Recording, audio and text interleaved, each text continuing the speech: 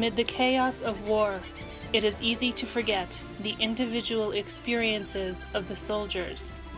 The Vietnam conflict was so polarizing, they returned home to a public that had turned against them. This film gives them a voice that has been silenced for too long. These are the soldiers of Vietnam. When I was 17, and my high school counselor said, "What do you want to do when you graduate?" And I said, "I want to be a high school phys ed teacher." He said, "Well, I don't think that that's going to work because you're going to need 2 languages." So he said, "I think maybe you ought to consider the military."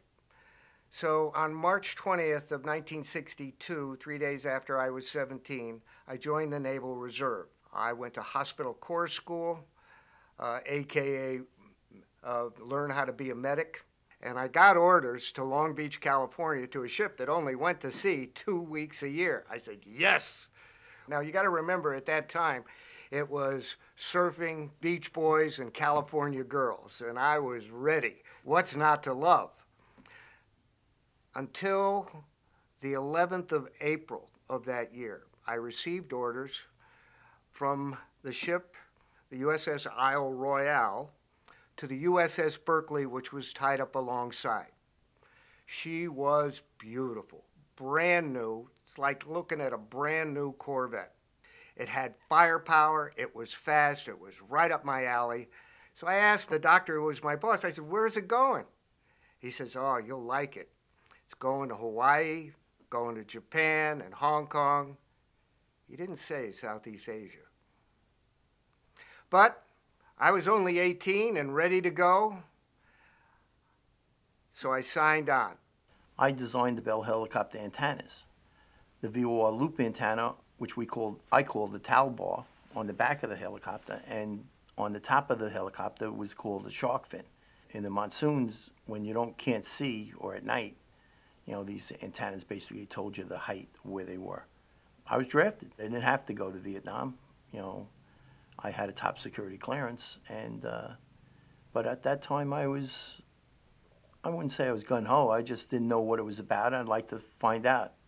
I'd been in college and was doing all right, but I thought a truly mediocre job, and it was very expensive. And I thought I was wasting my money and my parents' money at the time. So I joined the Marine Corps, much to the chagrin of my mom and dad. Mom and dad were both in the Marine Corps. I decided that if they could do it, I could do it, and I wanted to test myself, so off I went. I mean, I volunteered under duress. I was in college, and my dad is a veteran of the Second World War. And in 67, 66, 67, this whole war was really exploding, and the draft was expanding and expanding. And he was very adamant that he wanted me to go in as an officer. So he made it worth my while to graduate with an ROTC, as an ROTC lieutenant. And ultimately, I, love him for that and hate him for that, for what happened to us. But that's how I got into it. After graduation in 67, from college in 67, I spent a year working for IBM, hoping the war would be over. By the time I had to report for duty, I was artillery trained, got over there as a second lieutenant, and then they made me first lieutenant as soon as I hit country, basically. And then by the time I got out of the service, I was a captain. My job primarily, did a lot of jobs, but the longest job was a foreign observer attached to the infantry. So I said I want to learn as much as I can. I volunteered for as many courses as I can. I took demolition course so I can say, well, if I got to go over there, I want to know what to do. You got to go into a situation, you got to learn and learn as much as you can and become as physically fit as you can. I was sent to Panama to jungle school, which was an interesting experience, and it was a good experience because the 2.5 weeks in Panama counted as Vietnam time. So you were in the jungle, but you weren't getting shot at. So that worked out well. When I was sent to Vietnam, I had less than 9 months left in the service. At the time, we had virtually no warning. I was actually in a different battalion, 3rd Battalion, 13th Marines at Camp Pendleton in California. And we were awoken one night at about 2 o'clock in the morning. And we were told that we were going to be on our way to Vietnam by 5 o'clock in the morning and not to contact anybody. So we were there to support the 3rd Battalion, 27th Marine Regiment, which was the grunts that were out here in front of us. I was a team leader on a gun team and loaded onto the helicopters, got out, do our search and destroy. I was a grunt. Basically, we humped the boonies, chased Charlie, had numerous combat assaults. This was when the 1st Cav was going air mobile. Well, as a hospital corpsman, also known as my nickname Doc, I was one of 2 people that took care of 350 men on the Berkeley. My services were open 24/7. I was a counselor for the guy who got the Dear John letter. Maybe the guy was drinking shaving lotion because we were out to sea for so long. People would get burned. People would get their fingers crushed handling ammo when we were in a firefight or whatever. I'm very proud to say that nobody died on my watch. Gradually, as the year goes on, and if as you survive and get more experienced, you get closer and closer to the rear. You start out in the deep woods, and then you end up, as I did, as a battalion ammo officer for a couple weeks before I rotated out of country. But the major bulk of it was a forward observer with the infantry. A forward observer, what we did basically is go out hunting. We'd go through the jungle all day long. My job was when the infantry got into a firefight, depending on the situation, I would be calling in artillery, directing the gunships, the helicopter gunships, fighting them with the artillery and with the helicopters in every firefight. They kept moving us around to get contact. Actually, when I finally figured it out, we weren't really attacking.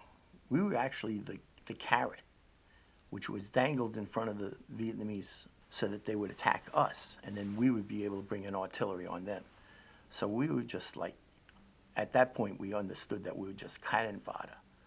Just before I was supposed to leave, I was back now in battalion. I had to spend several nights up in the fixed wing, as opposed to helicopter. This is like a Piper Cub, of all things. Actually, we were in Cambodia at the time, flying these things, and they said, go up and, shoot at anything you can see. You couldn't see crap. I was talking to the pilot. He couldn't figure out what we were doing. Up in the dark, dark night, just shooting at things, what you think is a road intersection or something. He said, what the hell are we doing up here like this? And then afterwards, I'm back stateside. I see President Nixon saying, we're going into Cambodia and everything. I'm saying, what a liar. I was there last week. But it dawned on us, I think we were up there, and to see if we drew fire from the ground. So if we drew fire from the ground, then we knew the bad guys had large forces, on the border of Cambodia or inside of Cambodia. The first tour was uneventful until you might know it as the Gulf of Tonkin incident. There seems to be some controversy as to whether it happened or not. The Berkeley was part of the flotilla that was involved. Take it from me, it happened, not just once, but it happened twice. I came home, and a neat thing happened. The Stars and Stripes newspaper showed President Johnson signing the GI Bill. To go to college was going to be expensive. I needed 6 more months to get full coverage under the GI Bill. You know what I did. Signed on for a second tour. Why not? It was a brand new ship. Part of it was air conditioned. The only problem was you'd be out to sea for 2 months straight. So this tour became very eventful because our job was to retrieve pilots that had already bombed the North but had been hit and were asked to try to get to the open water. And we had to retrieve them. There is many times that we came across a life raft would die in the water, a light on, an antenna, no pilot. I still remember seeing that a number of times. The one time that we went in during the day, we got caught in between 2 islands. There were 2 pilots in the water. Some helicopters went in to try to get them. They were shot in. There were a total of 8 guys. We finally got 6 of them out.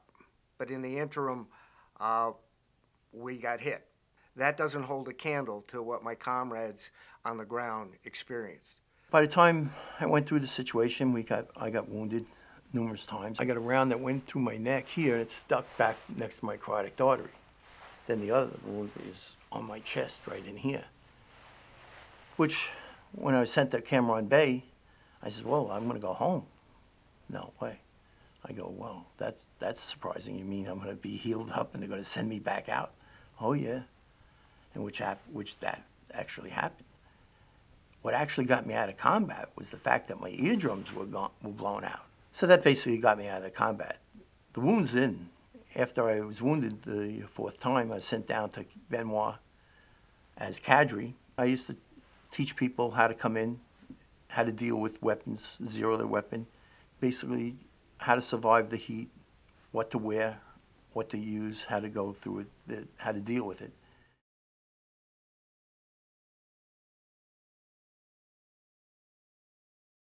All right, and the first picture is a beautiful picture of the Mekong Delta. The rivers were a source of fish, fish were a source of protein, and protein was extremely rare in Vietnam. We used to fish all the time, and what you do is you take the hand grenade, you throw it in the water, and the fish would all come up. You scoop them out, you put a stick on it, and you eat them. It was great eating. Swans. Wow. They appear to be in the wild. I'm surprised somebody hasn't eaten them yet. If not them, us. When I went to Vietnam, I was 5'9", 172 pounds. When I came home, I was still 5'9", but I was 132 pounds. We ate everything that walked, crawled, and breathed. And that swan looks good. We had food dropped to us by parachute. We were carrying packs after we got resupplied. Our packs were about 50 pounds for the first day. First day you drank a lot of water to eat up this stuff. But boy, they were heavy. We didn't have hot meals. I had probably count on 2 hands how many hot meals we actually had. I remember going for one stretch for 75 days without a shower or a hot meal. Just a helicopter coming in every 3 or 5 days to resupply us, and then they would take off. We would be on our own, and for various reasons we couldn't rotate back to give our guys a little R&R, a little rest, a hot shower, and stuff like that. I can only give you the naval perspective as far as rescue at sea, fire support from sea, observation from sea. We'd be going through a rice paddy or a ville, and you'd see a 7, 8-year-old boy or girl riding on a water buffalo with a stick, smacking them in the ass, and off we go here, go there. And this tiny little person is riding this beast. Primary source of labor for them. Never saw a tractor once in Vietnam. The only experience I have with water buffalo is that I've seen it in National Geographic. As a matter of fact, this is like a National Geographic lesson. When going through villes such as this, I never spoke Vietnamese, not in our area of operations or AO. We found that I could learn a great deal more by simply listening and having them feel that we couldn't understand, rather than me interrogating someone or asking them questions. These are clearly Army helicopters, big, beautiful beasts. Basic helicopter was the Huey. I've got more time in helicopters. I think I earned 3 air medals in Vietnam. You know, most pilots don't even collect some of that time. Choppers, when I see those, I think of medevac. I think of, hey, here comes the chopper. We're getting mail. Vital part of the service. I don't know how the Marines and the Army did it without, you know, some type of communication with home. My one experience on a helicopter landing, I hate heights. And I was holding on so tight that my fingernails and cuticles were bleeding. Being with the 1st Cav, spent a lot of time in the helicopters. And so I saw a lot of the country, a lot of 3 Corps from the air. And these pictures are, you know, very reminiscent, jogs a lot of memories here. I'm sure others can speak to it better than I, but they were awesome to see with the miniguns opening up. It looked like a dragon licking the ground. What was it? Every 5th round was a tracer, yet it looked like a solid orange sheet hitting the ground. And from what I read, they could put a round in every inch of a football field. Boy, I'd hate to be in the bottom of that. How we use the helicopters typically is we would do what's called a combat assault. And I think I experienced maybe about 35 of them. Battalion operations to set up a ring of fire.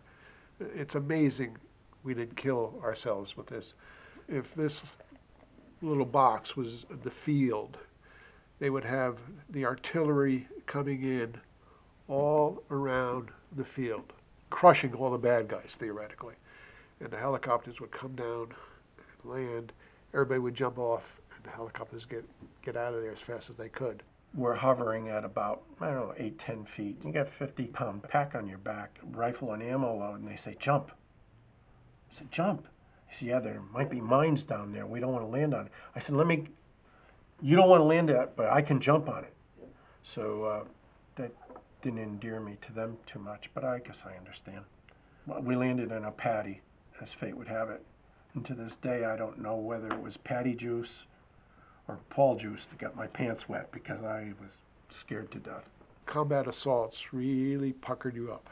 The first time you do those things, and sometimes the second and third time you do those things, you have to overcome those things. And sometimes you just say, oh shit, and you do it anyway. We also had a lot of fun with the chopper pilots, especially with officers that had to be transferred and that we didn't exactly have a liking for. We would call the chopper, and I was on the chopper detail. Of course, the medic is always called, you know, to be there. The chopper couldn't land, but he would drop a line, and they would put in like a tire tube that you would put under your shoulder. And we'd tell the chopper pilot, we don't like this guy. Could you reel him up real slow? So as the chopper would take off, here's the officer like this. The chopper's over here, and he's on a line over here swinging in the breeze, and eventually, you know, they're winding him up and we're going, see ya. We didn't have helicopters for all the guys that shoot the guns. And the picture here of a Jeep with a bunch of guys, and this is how we would go back and forth. And it was an unsecure area, and we didn't have, you know, people protecting us. We didn't have air cover. We didn't have all the things. So we would drive these Jeeps as fast as we could just to get back into Tain Inn. And I remember, you know, almost killing ourselves with these stupid things. We had to be careful going down the road in Jeeps. A lot of the guys in motor transport, well, they went over as kids and they drove like crazy people when they were kids. They drove even crazier when in Vietnam. The general thought was, if you go over a mine real fast, it's going to blow the back of the the vehicle off, and you might survive it. That and young guys like to drive fast anyway. But I wouldn't go in anyone's vehicle. I wouldn't go on an armored personnel carrier. I wouldn't go on a Jeep. All I want to do is come home, so I would walk. I'm in no rush. Let me get to where I got to be. Let me protect myself by walking in the jungle. I wouldn't walk on the roads. If you went where there wasn't a trail, you knew there wasn't a booby trap. So I would tell my guys, let's chop our own trails. You know, and I remember my helmet was filled with sayings. I kill a commie for mommy. I know I'm going to heaven because I spent my days in hell. That's what some of the things that I put on my helmets. Some of the funniest things I've ever read in my life have been on helmet covers or the wall of four-holers. You're sitting there, some of these guys couldn't tie their shoes without help, yet they come up with these comments and sayings that were just incredibly brilliant. There was a reason why you put it on your helmets. The sniper, a Vietnamese sniper, wouldn't shoot the guy that looked scrungy. The guy that looked clean and neat, was dressed clean and neat, he'd shoot him. So I would make sure that I sometimes grew a beard or had a goatee, and I had more stuff on my helmet, and I'd look like, he's a grunt. Don't shoot him. Shoot the guy in front. He's probably the guy in charge. Shoot the officer. That was one thing that I used in my own head to keep myself alive. That they had found out that they would be looking for guys with rank or officers or whatnot, so we never wore any rank. There's a picture of Vietnamese children, you know, like we tried to stay away from them because the Viet Cong uses them against us. What they would do is give them a sandbag and put a hand grenade in the sandbag. And what they would do is tell them that when they get in between a bunch of GIs, pull the pin on the hand grenade. Whenever we would go into a port and a child would walk into, say, a saloon or a bar or whatever, everybody would get nervous because, you know, it's the unexpected that could happen. The Vietnamese kids were cute, as long as, you know, you could trust them. They would be always running up to you asking for cookies and sea rations and whatnot. You know, I'd always give them whatever I had. We had the tropical chocolate. You know, how could you treat a kid bad? Really nice people. Really, for the most part, very, very, very nice people. This guy was in pain. We were out to get a pilot at night. We were in radio silence. He kept getting worse and worse and worse. I packed him in ice. I figured that he probably had appendicitis. So here's this guy in his bunk with ice packs all over because I had to get him through the night. And he was saying, Doc, I'm so cold. I said, listen, I'll make you a deal. You get through the night, and I'm going to get you out of here on a chopper in the morning, and you're going to the carrier. And you know why this is going to be motivational for you? Bob Hope and Ann Margaret are there.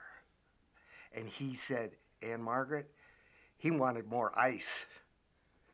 I've written Ann Margaret Smith 2 or 3 times and told her, whether you know it or not, you saved a guy's life because he wanted to see you.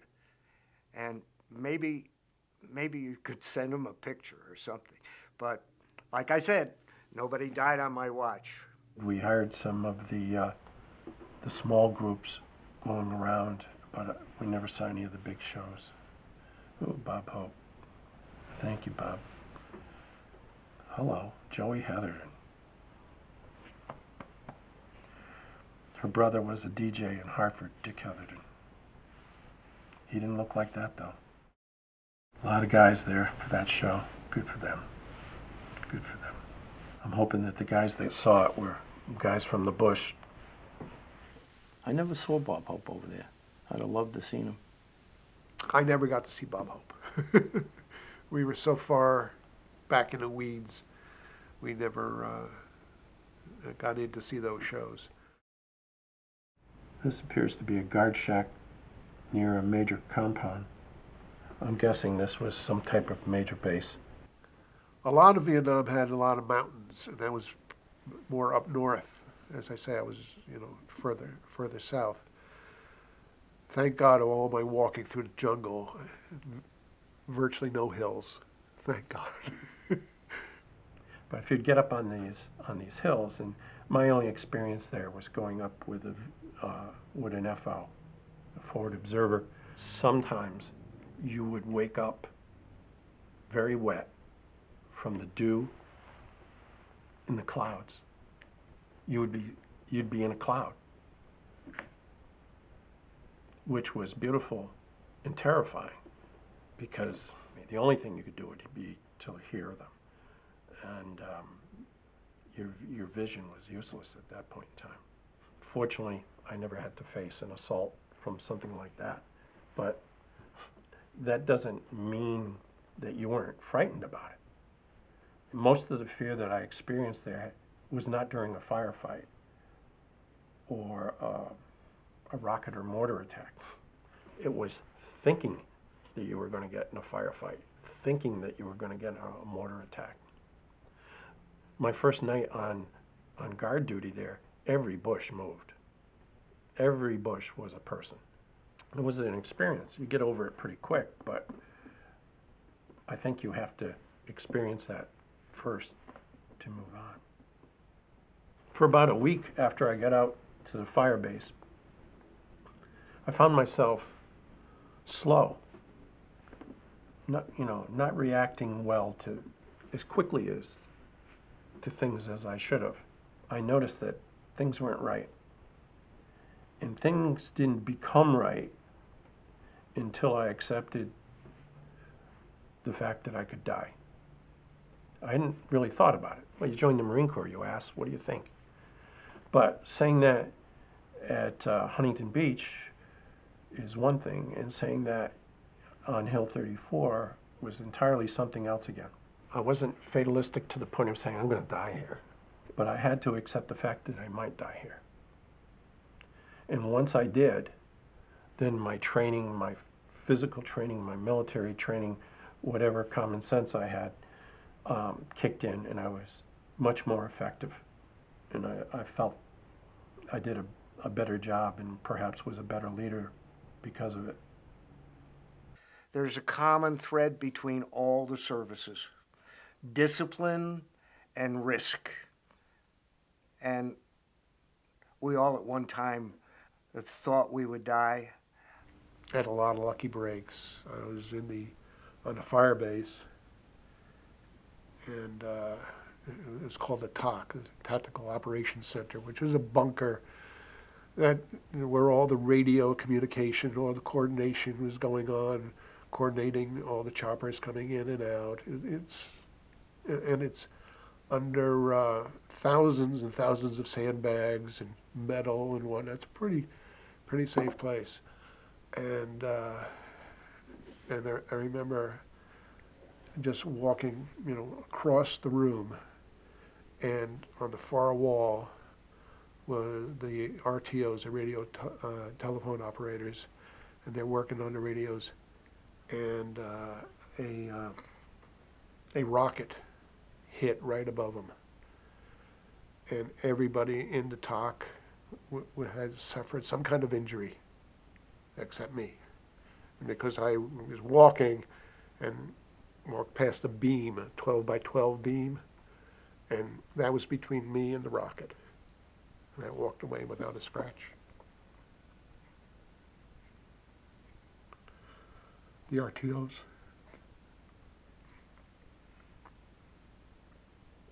The radio guys didn't make it. We used to count the days, 24 days and a wake up before we get out. That's how you lived. Oh, I only have 23 days left. Every day you get up and you hope that when you get in the helicopter, you're going to make it. We were shot down. I was shot down twice. We flipped over in the rice paddy dikes. When we would try to pick up a pilot, it's a little known fact that the North Vietnamese would be paying get a bounty for an American pilot.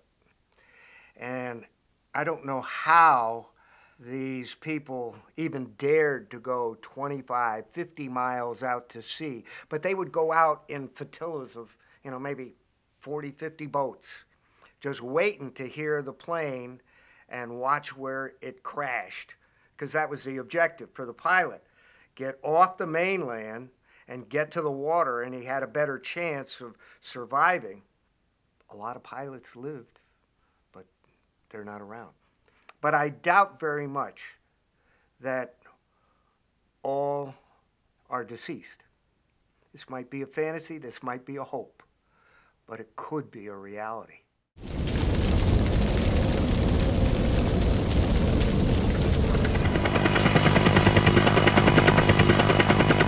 Probably Tonsanute Air Force Base. This appears after a major attack, if not rockets and mortars, a ground attack with damaged Phantoms. Must have been during one of the major attacks. I'm seeing guys prone in the grass outside a major installation, so that they're waiting for the bad guys to show up. What's worrying me is there are 5 guys laying in the grass and another 2 or 3 right behind them. I don't want somebody shooting over my head from behind me. The guy's only 5 feet behind him. Ooh, getting into it. I like the prone position. I don't like standing up and shooting. I guess you do what you have to do. Very few people know what the Navy really did. We would get called by the guys on the ground and say, hey, these are the coordinates. Knock them out for me so we can move forward. There's a picture here of, I believe it looks like a Navy jet. These guys were terrific. Only got to use them a few times. I said I got to use them because I would be in contact with them, directing their fire. And boy, they were terrific. Just unbelievable. They come over us at God knows how many 100 miles an hour. But I tell you, they could pick a bird out of a tree if they wanted to. They were absolutely incredible. The Navy had 8-inch guns. They could sit 7 miles out to sea and put a round in a bucket. That's an exaggeration, but not much. They were extremely accurate. C-130s and dropping Agent Orange. One of the early sprays, apparently, because the jungle area below it still has all its foliage.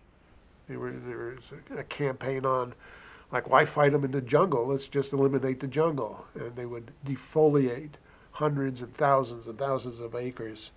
Nobody knew any better. We walked through it. The Vietnamese have to live with that. So it's one thing, we're living with it, but they're still there living with it. My only experience with Agent Orange is what I might be exposed to. I'm a blue water sailor. Airplanes came back, flight after flight, mission after mission, covered with the gooey glop. And they had to clean them and work with them and all that, and yet they're denied assistance and coverage.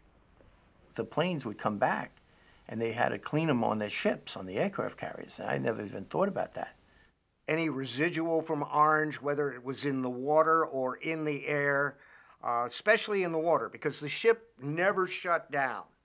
It always had to be ready, even in port. The boilers were running, or if we were at anchor, the boilers would be on. Now, what does a boiler do? Sucks in the water, purifies it for, for the ship. So eventually, if there was orange in the water, and Da Nang certainly it's like the 3rd largest concentration, we were sucking it up, and we were exposed. They used to give us tank sprays to spray the green line, which the green line is the outside perimeter, so nothing would grow there. So the Vietnamese couldn't sneak in on a perimeter. The spray part, you would press down, would drip onto your finger, and that finger constantly peels. The Agent Orange caused that.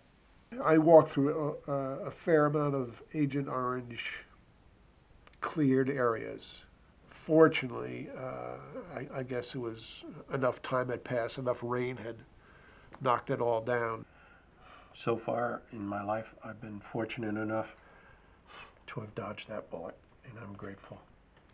The Agent Orange, horrible disease. You know, I got prostate cancer and I'm a diabetic from this. My daughter was born with urticaria pigmentosus, which is too many white blood corpuscles in the epidermis of the skin. How did my daughter catch Agent Orange from me? Well, they did. It's passed on through the genes. You know, so that's a horrible situation. Hopefully, you know, my daughter's children don't show up with it. You know, what I find is the hardest part was coming home. You know, you just want to get home. You know, we called Vietnam, you know, Vietnam, and we called the United States the world. We're coming back to the world. And in coming back to the world, when I came back in San Francisco, you know, we were treated as the baby killers. And the protesters in the airport would spit on us, and that was a rough situation, you know, coming home. Their theory was we were doing something wrong. Well, I just went over there to do my job. I was only drafted for 2 years. I came and did my job, and I wanted to come home and not be bothered. I was hoping that it'd be accepted. We weren't. I got back stateside in 70, in around April and May of 70. I remember being with a buddy of mine, and we were driving, going to a party or a bar or something like this, and we ran into a march, a protest against the war of Vietnam. And, you know, I'm only back about 10 days, 10 days. And I can remember the kids, the young people, coming up, and, you know, we're trying to move slowly, like 2 miles an hour through the crowd, because they enveloped us, and they started pounding on the car and whatnot. And I mean, I came this close to losing it. I just want to hit the accelerator and just plow through them. You know, God forbid I would do that. You know, seeing these people protest things, and they didn't realize what our kids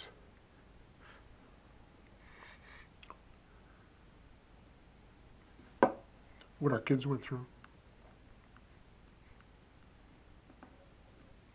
So I was flying home out of LAX, Los Angeles International, and I'm going through the terminal, and because I was flying military standby, which was about half price, which was the only thing I could afford, I was in uniform, and I wasn't ashamed of anything I'd done. I'm no hero, but I'm clean and neat. And this young woman and a couple of her friends came over and started giving me a ration of poop. And I'm there, I'm not bothering you, leave me alone. And she comes out with this plastic bag full of yellow stuff, yellow liquid. And I said, don't even think about it. Well, what are you gonna do? I said, I'm telling you, don't even think of it. And a cop came over and moved him away. I go to my seat, and this lady had the middle seat. Next thing I know, she's calling for the stewardess and insisting that her seat be changed because she wouldn't sit next to me. I remember getting off the ship on November 22nd of 1966, and I was ready to go home. Not this has been shared with a whole lot of people, and some of the things that I'm about to say, it's the first time in like 50 years that I can admit it. But when I came back, I was really fucked up. I had started to talk in my sleep. My mother would say that I would get up and walk. She had to keep my bedroom door closed because I would just get up and walk around. I'd be totally asleep. I can remember one time I was driving on Route 7 to go to work in the emergency room for my 11 to 7 shift. And I was like 10 minutes on the road, and I'm going, oh my God, I'm driving. The women in my life have been very cordial to my, what I would call, delicate condition. My first wife, funny story, said 2 weeks after we were married, she said, I'm very happy that you told me about the girl you met in Australia because last night you told me all about her. My present wife has been very kind to me. I go through periodic forms of depression. I try to cover it with humor. Then getting back to my local town, I went into the local bar, which is called the Deer Range. I would go in there with my dress greens, I had all my medals on, I had my jump boots on, my Cochrane jump boots, and I thought I was the greatest thing in the world. Had to be 100 people in the bar. One person made a comment, and the one person says, "Who's the fag with the beret on?" I had to go up to him, grab him by the throat, throw him into the bar, finished my 7 and 7, went home and took my uniform off and never wore it again. Well, the guy at the bar ended up having a neck problem and a nose problem, and he was sent to Southside Hospital. The police came to my house the next day and said I had no right to touch anybody. Nobody saw anything, though.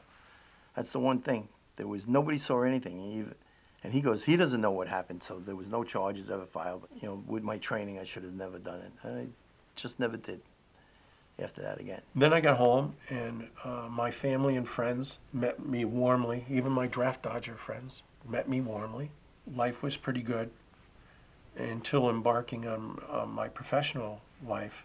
It did hinder my potential growth professionally for a number of years, particularly in the getting started years when you needed a break going into your first level of management and that sort of thing. I worked for a year almost with IBM before I went into active duty, so I didn't have the trauma of finding a job when I came back.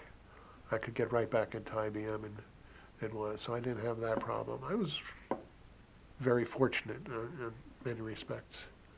So for about 25 years, after getting out of the service in Vietnam, I had very little to do with any of the service organizations or that.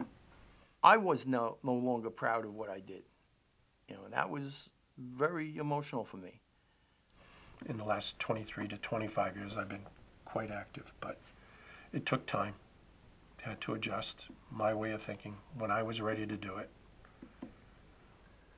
I still get flashbacks every now and then, you know, not so much now, but, you know, some of the descriptions I mentioned, you know, I haven't thought about in decades.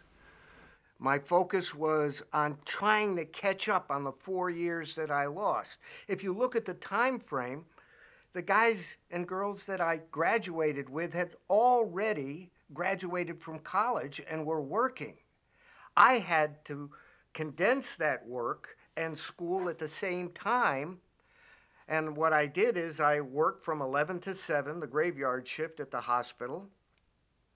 And then I would go to school from 8 to 2, and I did that for 4 years, trying to get back, or at least catching up with the kids that I once knew. But, you know, let's just revert back, you know. And when I was in that counselor's office, he said, "You can't go to college because you don't have 2 languages." Well, I got through. A week before I graduated, though, I was told by the dean that I was not going to graduate because I didn't pass my student teaching.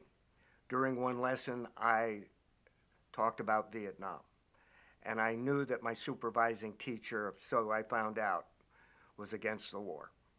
So I got the bad evaluation. I told the dean, when you die or retire, I'm coming back. 10 years later, I had to wait, but I graduated, and I eventually continued my career in teaching. But I worked my ass off, and I'm very happy that the Navy taught me to do that. I'm sure that a number of guys, the 2 million or so that went to Nam, have experienced something similar, if not even worse. And at least now when young men come back from Afghanistan and Iraq, there's help available. But you got to remember, in the 60s, we had to keep it all to ourselves. because nobody would listen. When I went up to Albany and they inducted me into the Veterans Hall of Fame, but I was up there with people that deserved it a lot more than I did. I said, geez, you're from the Battle of the Bulge, World War II. You guys really seen some shit. Over in Bastogne, we talked a lot. And I says, this brought my whole life changed at that point, because I said, I got to do more. I ended up selling my 100 acres in Middle Island, and I said, well, I want to do something to help out veterans. I met Frank Amalfitano at Beacon House, and I bought numerous houses for him to put veterans in. And, you know, I see that veterans can work together. Basically, that's what my whole goal is, to help out our veterans and help out the veterans that are coming home from Iraq and overseas and Afghanistan that need the help, and why they are committing suicide. You know, there's a tremendous amount of guys out there that are committing suicide. They didn't do anything wrong. I think that's what the problem is. You know, these guys did their job, just like I did. Every guy that went to Vietnam put his life on the line, whether it was on the ground or on the water or in the air. I think all of us did one hell of a job when we had to follow the rules of war at that time.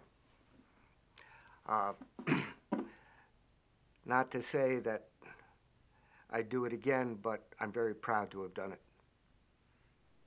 It's so much better now, and I applaud it, because that was a big weakness, how our troops are treated, especially for the families where their sons did not come back. I mean, the extension of how they must feel that my son lost his life over there, or came back with missing limbs or missing eyesight, you know, just to be despised for what he did, almost. The Vietnam experience, once you have it, it's like a freckle. It doesn't leave. The experience was the experience, I guess. I went over there thinking that I was saving the world. My experience was good, scary. We used to say, you couldn't pay me $1 million to do this. But then again, we would trade it in for $1 million. The experience with my brothers and everybody over there was a maturing experience. Vietnam not only gave me an education financially with the GI Bill, but it gave me the real definitions of a couple words. Friendship, love, camaraderie, and country. I leave you with that. As a teacher, I'm hoping that your audience has learned something that they didn't know before. And I'm very proud to have been able to tell you this. God bless America.